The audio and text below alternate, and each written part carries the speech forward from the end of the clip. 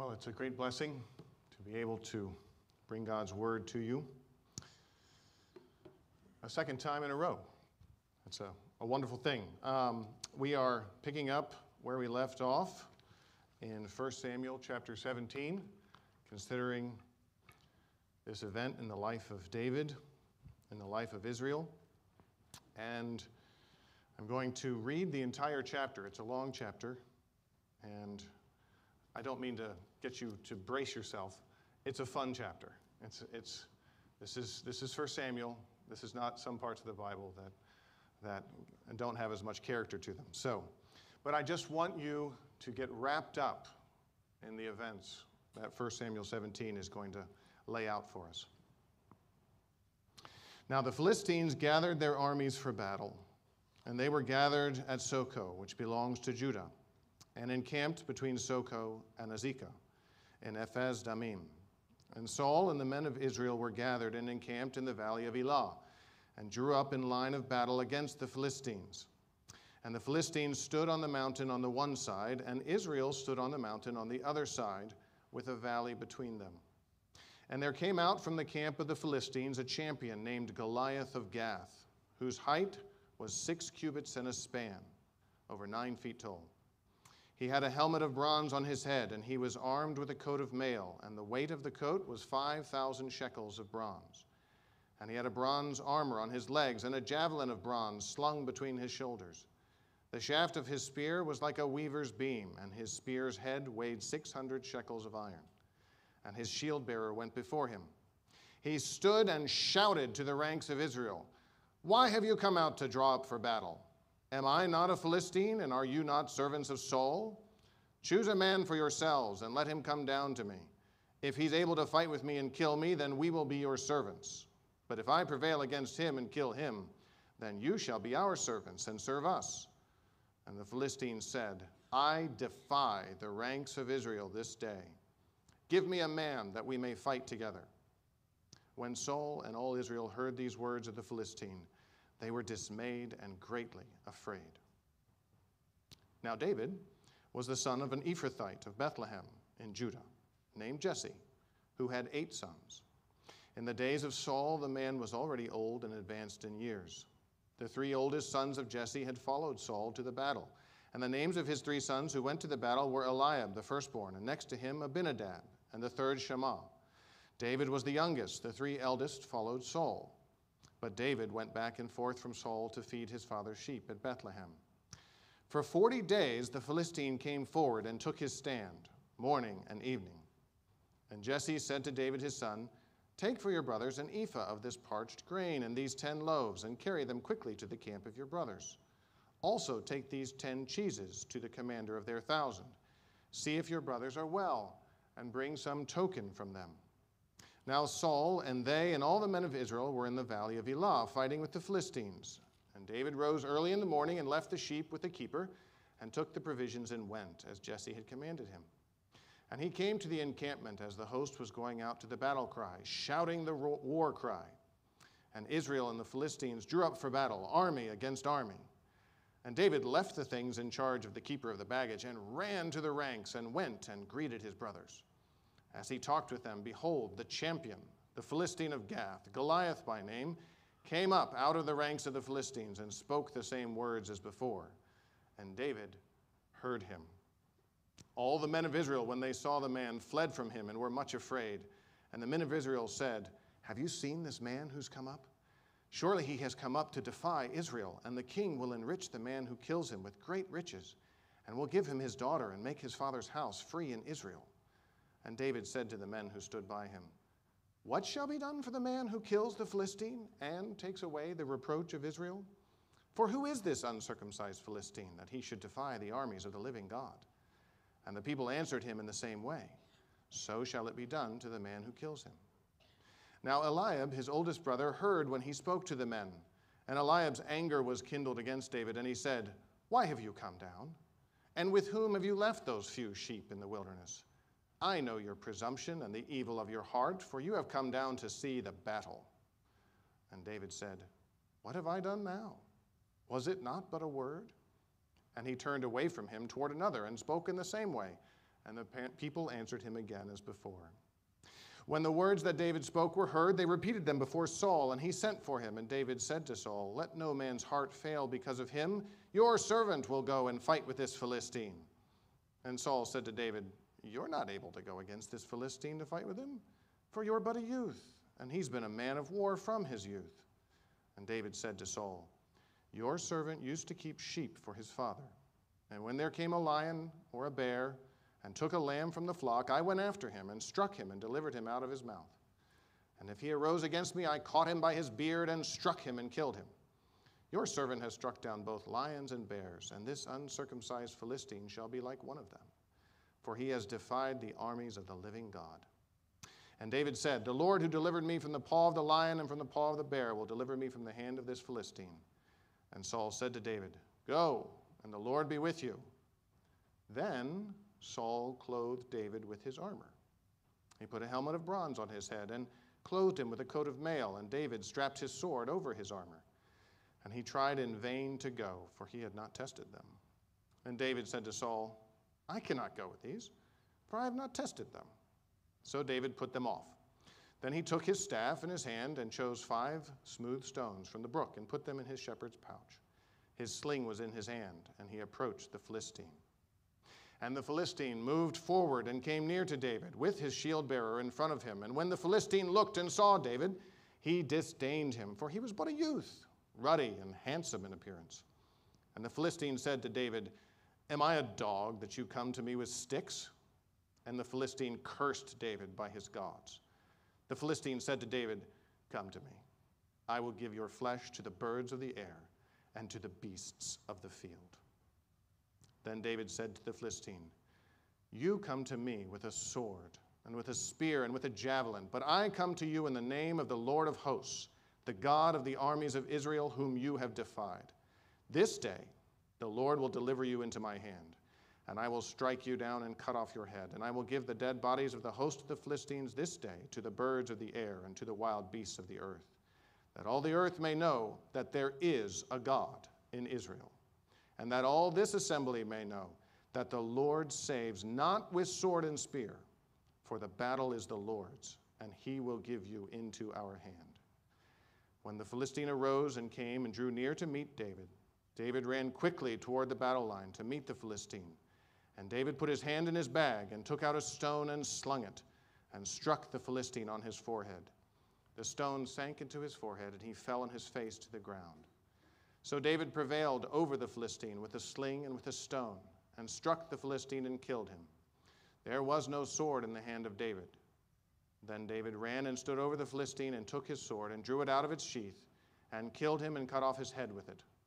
When the Philistines saw that their champion was dead, they fled, and the men of Israel and Judah rose with a shout and pursued the Philistines as far as Gath and the gates of Ekron, so that the wounded Philistines fell on the way from Sharaim as far as Gath and Ekron. And the people of Israel came back from chasing the Philistines and plundered their camp. And David took the head of the Philistine and brought it to Jerusalem, but he put his armor in his tent. As soon as Saul saw David go out against the Philistine, he said to Abner, the commander of the army, "Abner, whose son is this youth?" And Abner said, "As your soul lives, O king, I do not know." And the king said, "Inquire whose son the boy is." And as soon as David returned from the striking down of the Philistine, Abner took him and brought him before Saul with the head of the Philistine in his hand. And Saul said to him, "Whose son are you, young man?" And David answered, "I am the son of your servant, Jesse, the Bethlehemite." The word of the Lord. Let's pray. Our Father, we ask that you would open this word up to us. We ask that you would give us ears to hear. Lord, we are hungry. We need nourishment. We pray that you would feed us, that you would digest this for us, that you would treat us as your children and make this understandable to us, that we may take it in, that we may consume it and be consumed by it, and live it out in our lives this week. We pray in Christ's name. Amen. Each of us has a certain way that we like to get things done. Some of us are smaller, younger, so we're still figuring out what those ways are, but you figure it out pretty quick when your mom or your dad says, not that way. You find out they have a way they like things getting done, and it's different than yours. But this fact about human beings that we have our own way of doing things is it's part of who we are. It's cliche. It's my way or the highway. We celebrate it. I did it my way. No recording albums coming anytime soon. In fact, that was such a popular sentiment that it's been rehashed multiple times by multiple different genres of musicians. It's even assumed, well, you know, she does it her way and I do it my way. We all have a way that we like things to be done. And to be clear, that's not in and of itself a bad thing, that we have ways that we like to get things done. It's actually part of how we reflect the image of God, because God has a way that he gets things done. But oftentimes our way of getting things done and God's way of getting things done don't actually align. And we find that out when God's way intersects with ours. And suddenly we're the child coming to our parent and we're saying, this doesn't match up. Your way is not my way. Well, our passage today, as we continue it from last week, we're going to be looking at what happens, what ought we to we'll try that again. What should we expect when God's way intersects with ours? What should we look for? What should we think would happen when God's way intersects with our way? So first we need to understand God's way as this particular narrative presents it. It's not the entire way that God works, but it's one way that God works, and it's a prominent one. I think in order for us to rightly understand God's way here, we need to acknowledge a little bit of bias here. So for many of us, the story of David and Goliath is, well, we've heard it since we were little. But even if you've never heard the story of this David and this Goliath, if you watch movies or read books, the story of David and Goliath has been retold multiple times. In fact, this has gotten ripped off by secular culture a lot. It's the story of the underdog. So when you're watching a movie and you see someone who is so puny and so weak and he's got nothing to recommend himself, you're just waiting, right? You're just waiting. And here's the big evil. And in fact, the Marvel movies have had a really hard time with this because they make their heroes look so great, and then all of a sudden they have to be really puny against something even greater. And it's very confusing. Again, modern movies, you know, you just bridge over that. Bridge over that. We love the story of the underdog. It's bred into us. But is that reality? If we were here at this time, if we were Saul, if we were the king over the armies of Israel, and we were looking at David, would we have seen, oh man, this is going to be great. This guy, he's got what it takes because he's got nothing. What kind of general does that? Right? Who's not desperate? Who's not desperate? You know, put me in, coach. You stink at basketball. I'm not putting you in. What kind of leader thinks the underdog is the way to go? And this is a moment of crisis. And God's champion has stepped forward. Imagine him. He's young. He's a boy. No, don't inflate your idea of who David was. Don't diminish, as many people have, who Goliath was. Look at David. Look at him. He's like one of our high school graduates. And he's done a great job at his summer job. But it's just been a summer job, tending the sheep. No offense, high school graduates, love you.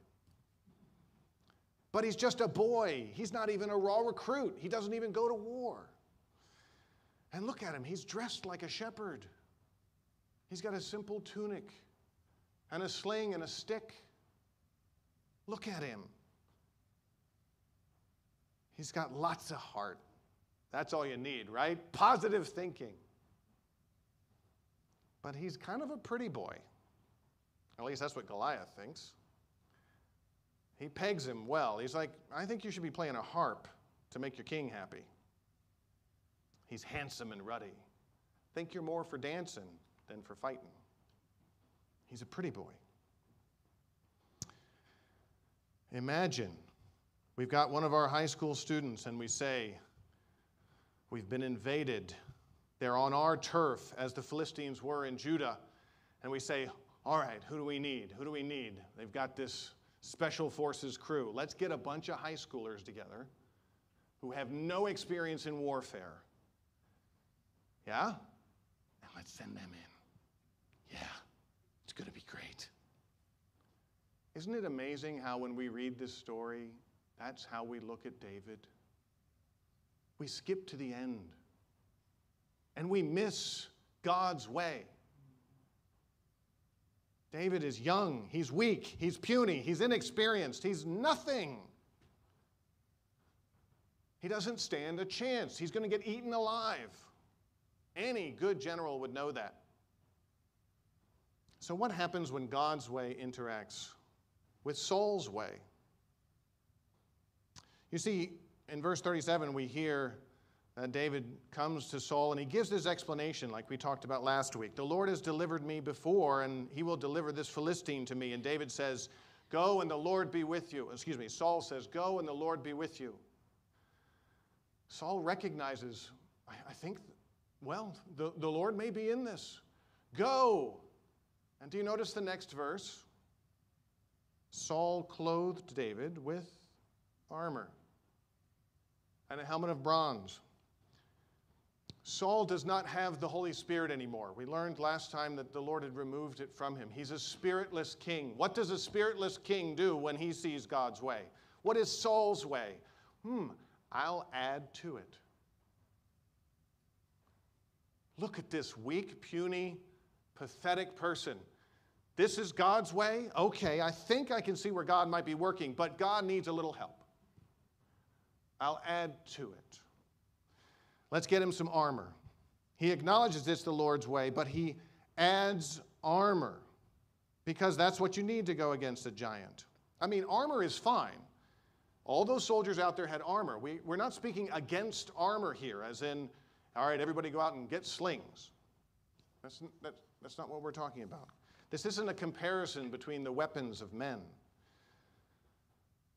This is that when Saul sees David, without the Spirit to open his eyes, he thinks you need to add the weapons of men to God's way to make it effective. And brothers and sisters, we are all Saul. God works in us and he exposes our weakness. He shows us our sin. He exposes that we really don't have a lot to go on, even though we have a lot of the weapons of men. We have money, we have some measure of power, we have facilities, we can do a lot, we have health, we have strength, and then suddenly we don't. And he shows us that we hang by a thread, that we are actually finite, weak, broken people. And what do? We say, well, this is never going to work. Look at Goliath. And what do? We add to it.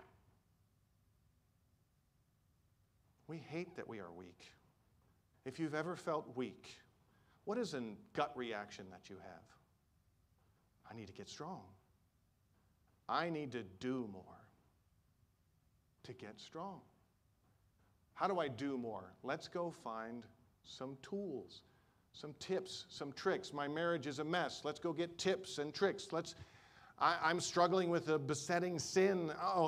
Tips and tricks. What can I do? And the Lord is saying, my way is exposed, is made known in your weakness.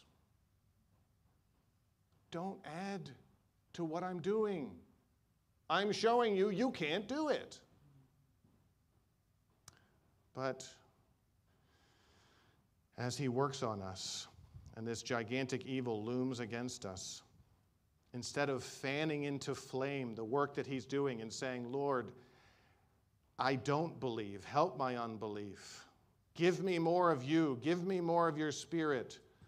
Instead of fanning that into flame, we load ourselves down and one another with our best methods for fixing the problem. There's nothing wrong with armor, but it is not something we add to God's work in us. There are tools that he's given to us, but they're not to be used to replace the work that he's doing in us, to make us feel strong in ourselves. Because what does that end up doing? Now we're weighed down. And it's almost comical when you see, imagine David in your mind, weighed down with this armor. Okay.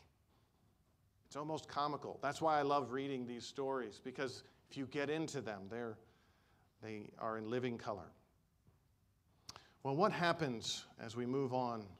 What does it look like when God's way meets Goliath's way? What does it look like when God's way meets Goliath's way? Goliath here represents evil, the evil one. What does it look like when David meets Goliath? Goliath disdains and curses it. This is God's way. Did you notice Goliath is insulted? This is what you've got. It's not that Goliath is thinking, I'm going to trounce you. This isn't going to be any fun. It's insulting to him. This is the kind of person you think is worth coming against me? It'd be like sending the janitor to greet a foreign dignitary. They'd be insulted. This is what you think of me?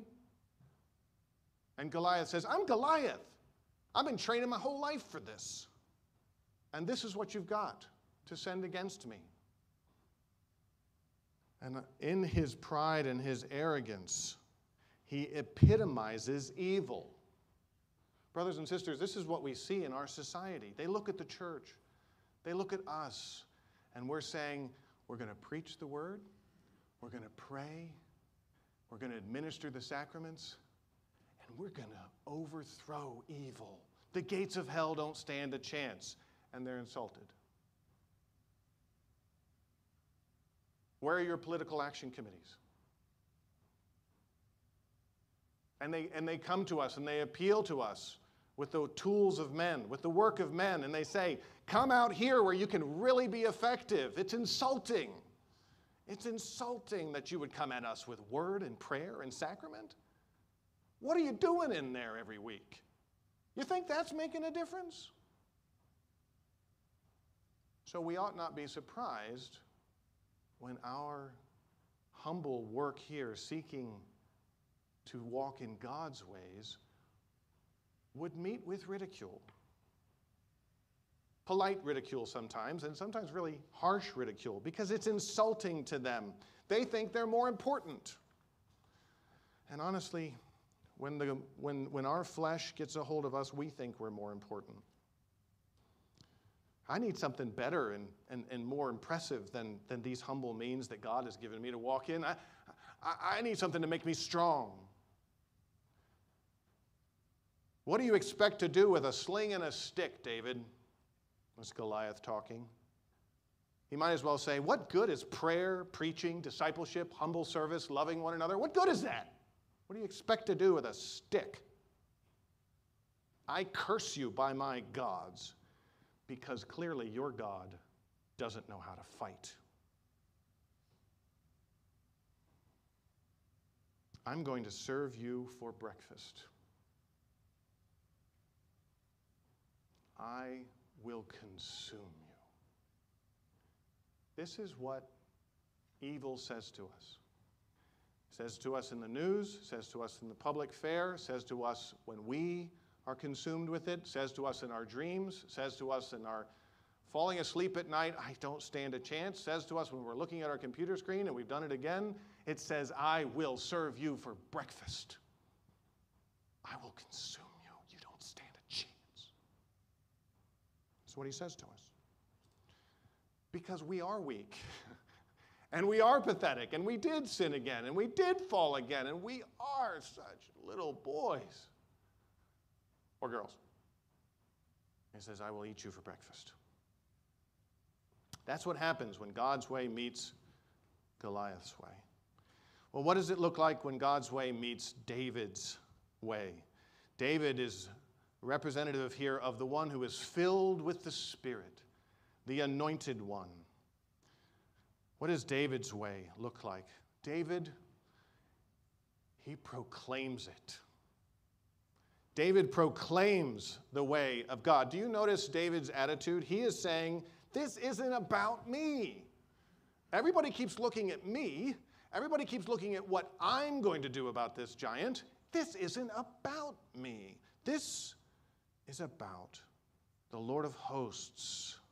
I come to you, not in my own strength. I come to you in the name of the Lord of hosts, the God of the armies of Israel, whom you have defied. I don't come with the kind of weapons you use. But here's what I want us to see. First, he's not embarrassed by that. He's not embarrassed by his weakness. He's not ashamed of it. He embraces it. And he proclaims God's name. I'm going to defeat you. I'm going to defeat you. Me, little David, full of weakness, inexperienced. So why? So that everyone will know there is a God in Israel. Why do we in our weakness overcome sin? Because we learned how to be strong? No, to proclaim the glory of God's name, that he saves those who are weak, those who are helpless. And we do it without sword or spear. In our weakness, in the face of great evil, what is our hope? If you've not embraced God's way, it might surprise you. Our great hope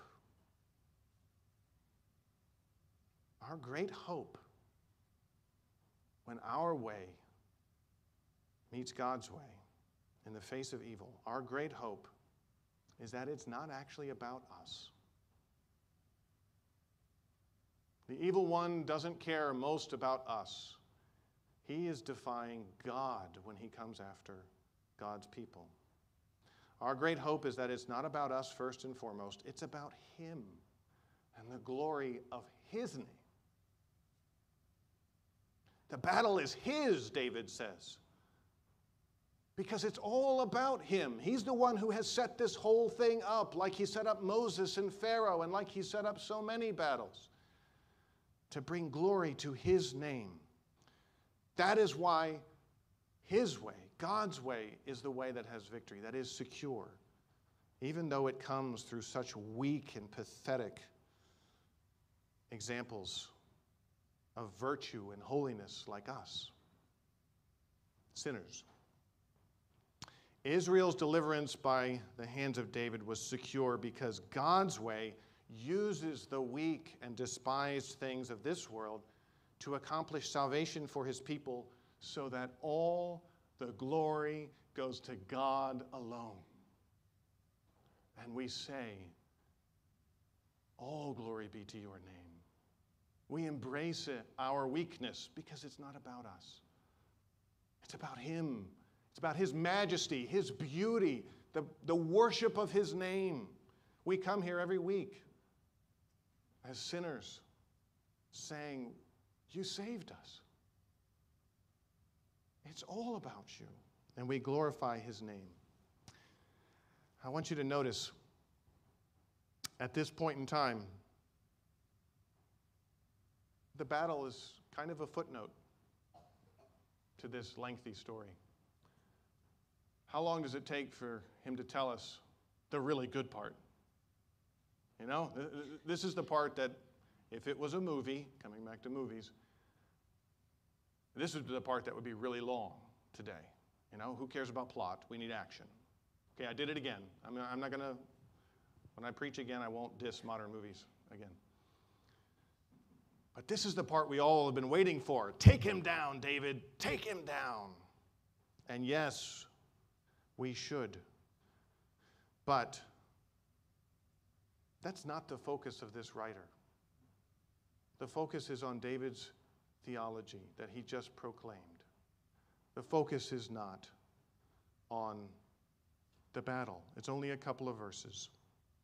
And so our focus ought to be on the Lord, ought to be on his name, ought to be on God's way, because that is the way it is still today. God's way is the same today. We follow the Son of David, Jesus, who overcame, who slew the evil one, death, sin, without a sword. In fact, the only sword that was used in his defense, he said, put it away. That's the one we follow. And why is there so much emphasis here on the head? You can reread that. The head of Goliath. It's a little grotesque from a modern sensibility. Keeps talking about his head. He represents evil. The head of the serpent will be crushed. And that's what Jesus did, who became a curse, who became weak, who became shameful for our sakes on the cross. Why? For the joy that was set before him, the glory that he prayed the Father would give to him, that he may glorify the Father, for the glory of God that he is now enjoying, and that he invites us to. And so we, like the rest of the Israelites, run after him, conquering. Goliath is down. And we pick up our weapons and chase after the rest of the Philistines, but not with the weapons of men. We conquer as living sacrifices. That's what Paul calls us. We are living sacrifices, humbly serving, loving, praying, ministering to one another, bearing one another's burdens, feeling our weakness and finding grace for it. This is what our life looks like. It doesn't sell well unless you have the Spirit. And that is the key for us. Let's ask for his Spirit now. Our Father, we pray that you would fill us with your Spirit, that your way would be our way, that you would make us more and more aware of our need for you, and then give us more of yourself. And we pray this in Christ's name. Amen.